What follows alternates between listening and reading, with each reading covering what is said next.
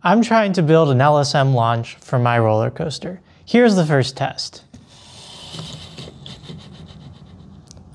For the past year and a half since I started this channel, I have been working on a magnetic launcher for my model roller coasters. And about 5 months ago, I started to see some success in that endeavor. So today, I finally have something worth showing all of you.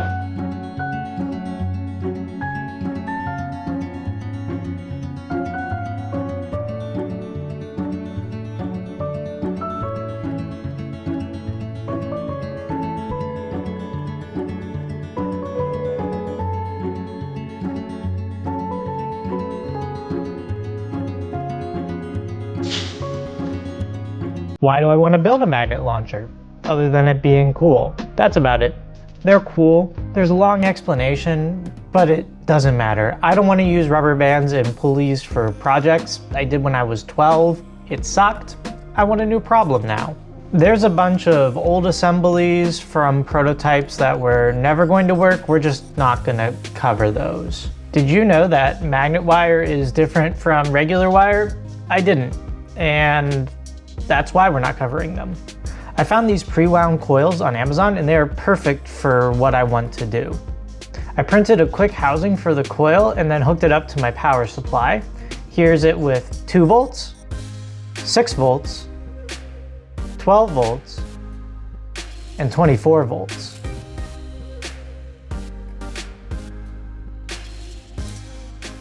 Yeah, you could do something with that, huh? Indeed you can, Past Mike, so let's start triggering that coil automatically. By using the Hall effect mounts from my previous models, I can sense when the magnet is over top of the coil. From there, I can scale to multiple cars and multiple coils. This 3-car, 2-coil test was enough for me to start putting some real effort into designing a permanent coil mount. This housing keeps both Hall sensors in the correct place while keeping the coil from moving and wraps it all up into one nice connector. The only downside being I decided to use only black wires for all of this for aesthetic purposes, which means I need to break out the multimeter every single time I need to build one to make sure that my signals are in the right spots. With 4 coil housings complete, it was time to start testing again. I tested 1 car, 2 cars, and 3 cars at 12 volts. I tested 3 cars at 24 volts. And then I bumped the coil count up to 4 and bumped the voltage up to 24 volts, and I was able to get this. It's not much, but I'm clearly making it over a small hill. So it's time to start building a real test track. It's time to build the test rig here. I'm going to build like a little U so I can go up and down and up and down and really evaluate performance of the launch. So here's the first test with 1 car and 4 coils swinging back and forth. I was a little disappointed at this point. I thought the car was going to hit a higher equilibrium point. I hope your pattern recognition is settling in at this point, because next is 2 cars and then 3 cars. At this point, I knew that 4 coils was not going to be getting me anywhere anytime soon, so I went ahead and built 4 more. And with 8 coils, I had 2 cars going this high. That's all well and good, Mike, but I don't really know how any of this works, and I will give you the 5th grader explanation. It's come to my attention that I haven't really explained what's going on underneath the hood. We basically have a car with a magnet underneath it, 2 magnet sensors, and a coil in the middle. When the car passes over the first magnet sensor, it tells the coil to start pulling everything towards it. So the car goes in. It goes in, but it overshoots it just by a little bit. And that's just enough to trigger the other magnet sensor, which tells this magnet to now push. And so the car goes along its merry way. So we go like this. We pull, pull, and then we push away. And if there's 2 cars, then we start pulling again, and then we start pushing again. Wow, what a great explanation, Mike. I'm sure that you're working on this project very diligently and aren't getting distracted on any other roller coaster models that you want to build. This is totally not an LSM launch that I'm sure everybody would want to see. Cedar Point just announced a tilt coaster. Say goodbye to LSM launch. You will get to see it again in a couple of weeks. Hi, my name is Michael, and this is my linear synchronous motor that's not completely hooked up yet because I forgot how to make it work. Indeed, I did forget how to make the launch work. But I did know that the next step was to take the mess of wires and put them into a box. I wanted to power the entire box from one source, so I bought these buck converters to take the 24 volt supply power down to 12 volts for my Pico daughter boards. This is the very first box I've built, and I'm going to be powering it on for the very first time. So if it lights on fire, I figured I might as well get it on video. So power on in 3, 2, 1. All right, no smoke, sorry guys. And everything was looking good from here until... So I've managed to light 3 Picos on fire. These are my last 3 Picos. Trying to figure out where the short is on this coil setup. These 4 I know are good. This one I think is toast. These 3 are TBD, and I have 3 Picos left. I would ideally like to keep them around, but these are all loaded up with firmware. Oh. That was making the bad noise from the get-go. Let's lower the current down a ton. Man, this freaking sucks. All right, well, let's see if this guy's dead. Ow. Yeah, this is hot. It's hot, it's hot, it's hot. What the fuck? 4 dead Picos. That's dead. This is dead. Oh, this was working so well, like, not that long ago. Dude, I want to cry. Oh my god.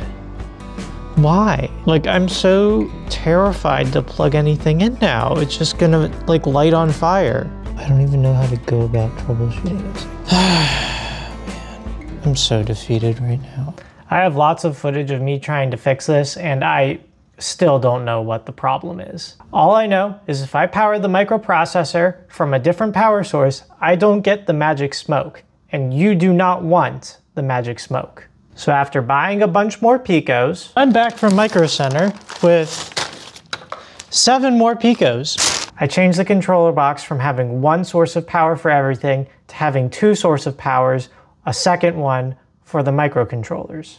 That's where this barrel plug comes from. There's a version of this control box that doesn't have the barrel plug in the lid, but I haven't printed it yet because I'm still trying to make sure all of this still works. With everything vaguely working with the variable power supply, the next step was to do the most scariest electrical thing I have ever done. This is a 360 watt power supply. It provides 24 volts at 15 amps. If you've seen every time I've launched the car, the voltage drops on the variable power supply. This is because the coils are drawing more current than what the power supply can provide, which causes a droop in the voltage. The solution is to buy a $20 power supply off of Amazon, and it will provide all the power that I will ever need. Now, this thing is scary. There are no safety controls on it. No safety controls. And so if there is a short on anything, the entire 360 watts will get pumped through it. I wasn't very confident that the 2 power supply solution actually fixed the control box, so I was very worried that I would start an actual electrical fire by plugging this in. So I did it on my balcony. Okay, it's really cold, so you gotta do this quick. I have the big power supply plugged in just to the control box on the motor drivers. I'm not plugging in the 12 volts yet. I have it hooked up to a power strip. This is the first time I'm flicking it on, so we'll see if it actually lights on fire. 3, 2, 1. No fire. So now we have triple the power for the launch, and it shows. Do you remember the 2-car test on the swing launch? Well, now we can get close with only 1 launch. Keep in mind that the swing launch was running about 7 or 8 launch passes before it got that high. So this is a very big improvement. But I made 12 coil housings before I got distracted by Siren's Curse, which you should totally go watch after this. So I hooked them all up. But then this happened. I'm trying out this coil and I didn't realize that it was shorted and the plastic is molten. Look, it's like seeping out. Oh god, it's seeping out through the bottom. Holy cow. Yeah, well, this is why I can never sell this, right? Because this is what would be in your living room. When I drop the car with speed, this is what's supposed to happen. It launches. See? Comes right back to me. However, if the car doesn't have enough speed, it sort of vibrates back and forth because the magnet pulling it isn't strong enough to really get the process started. And this happens. But now, you can see the current stops flowing because I've added a safety mechanism which auto shuts off the micro. Now that everything is working, for real this time, I had one last problem to address. The magnets are actually so strong on the launch that they're pulling the other magnet mounts out of the cars. This ended up breaking a bunch of my old Legacy Connects cars, so I went and designed a separate mount that I could 3D print. This has the benefit of being mounted by glue and screws as opposed to friction, which actually improves the launch performance even more. So after finding some train models online and printing them out, I now have more realistic looking trains as well. And now the 12 coil launch is too much for my little bunny hill.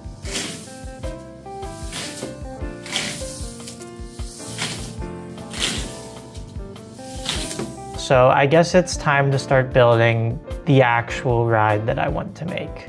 The ride starts with a sloped launch. I ended up putting spacers after coil 4 to extend the length of the launch. I then built this JoJo roll.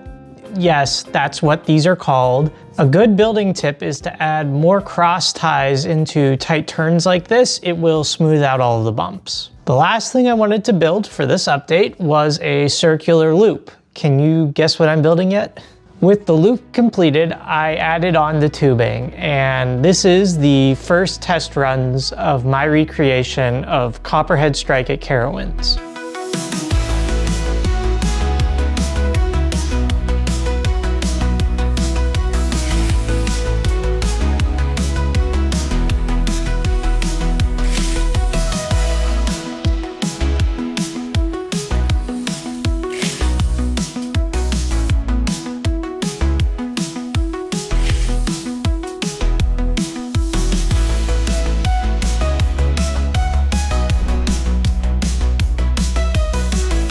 If you made it this far, get subscribed because there's still a lot more left to build. I still have to make a second launch.